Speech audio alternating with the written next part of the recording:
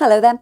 If you've been watching the forecast for Europe in recent days, the story hasn't changed that much. We've got a large area of high pressure dominating in Central Europe with weather fronts pushing in off the Atlantic. Now you can see exactly where the unsettled weather is by the cloud, and here we've got some stronger winds as well, with weather warnings out for damaging gusts of winds and rough seas across northern Spain.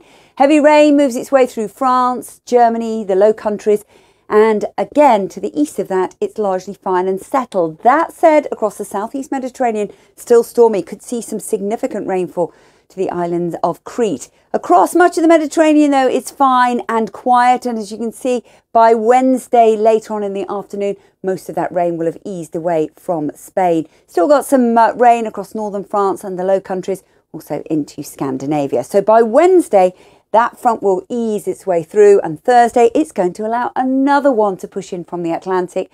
We do it all again across the UK, northern France, and also into Spain. Elsewhere, it's fine, settled, and still pretty mild for the time of year.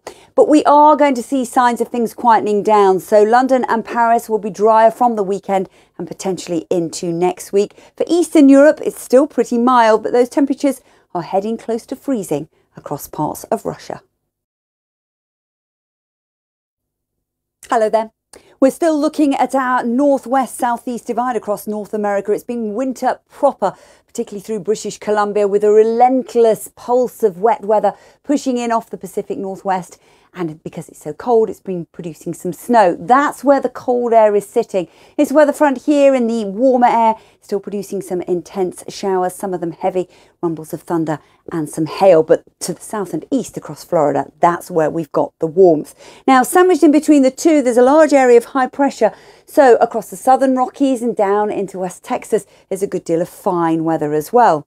Take a look at this west coast, though, in a little more detail. That's where the interesting weather is at the moment. It's been bitterly cold in British Columbia. Vancouver has seen temperatures struggling to climb above freezing. Yes, we've got some snow, rain, perhaps really close to the coastline, and some of that pushing south into northern California as well. So a little less cold towards the end of the working week, you can see, but nevertheless still unsettled.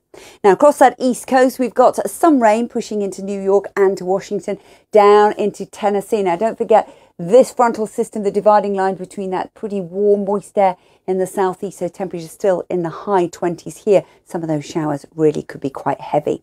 So we've got some sharp showers into Atlanta, warm and sunny for Miami over the next couple of days. Hello there. A forecast for Mexico, Central America and the Caribbean all coming up shortly. But first of all, we'll start off with the satellite picture across South America, and you can see quite clearly it's picking up a weather front into southern Chile, but also this massive cloud here. It's a cold front that's going to be drifting its way north out of Argentina into Uruguay and eventually pushing into southern Brazil. And it'll enhance the rainfall here over the next couple of days. It'll also introduce something a little bit cooler as well. Now further north of that, we've got our usual showers, particularly across Colombia and into Ecuador, those stretching into northern Brazil too.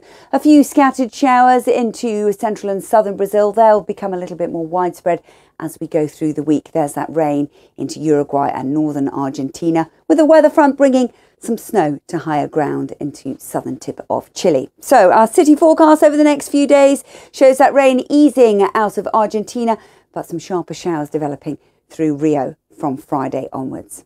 Now for Mexico, it looks largely fine and quiet. Got a few showers across Central America, nothing particularly concerning, and some dry weather across the Caribbean. Any showers mostly through the eastern half of the Caribbean, they'll be fairly fleeting, and still the dominant feature is going to be lots of sunshine. It's certainly the place to be, other than one or two showers into Cuba into the weekend. Dry, settled and warm with it. Temperatures into the low 30s.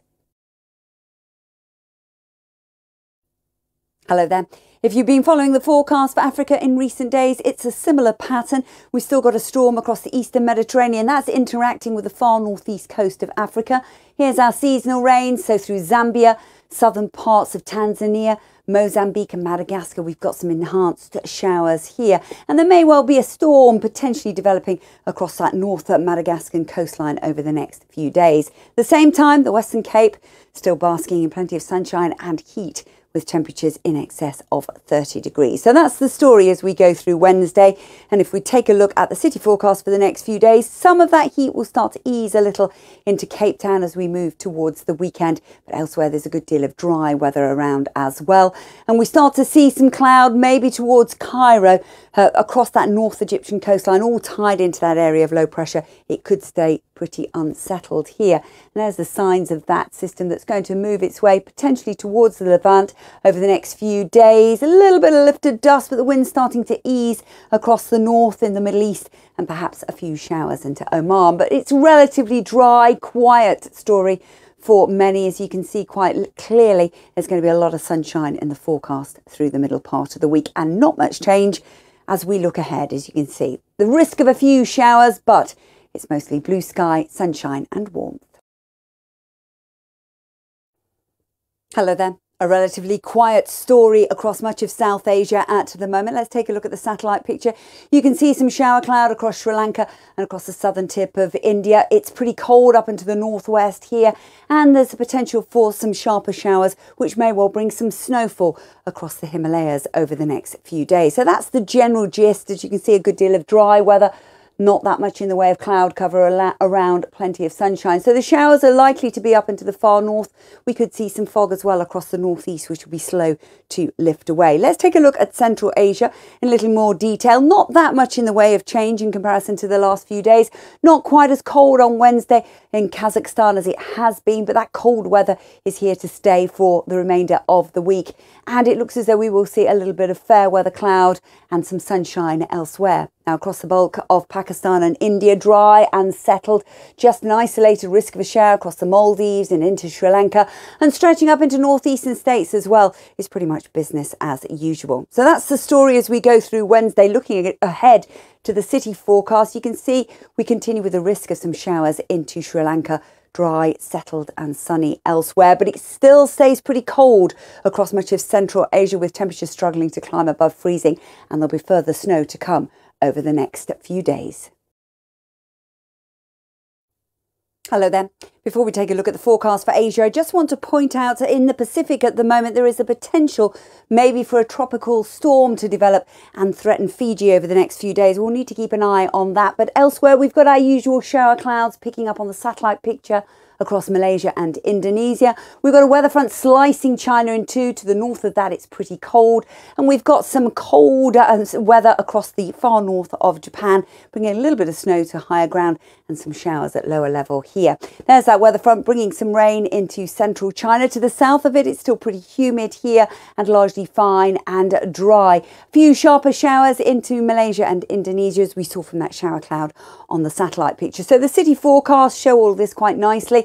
It does stay pretty chilly into Beijing, but overcast for much of the week. Now, elsewhere into Australia, it does look as though we're seeing the signs of a change to come. Got a few showers into Western Australia with weather fronts moving their way through the bight. Still some warmth into the southeast, but over the next few days, we're looking at a change.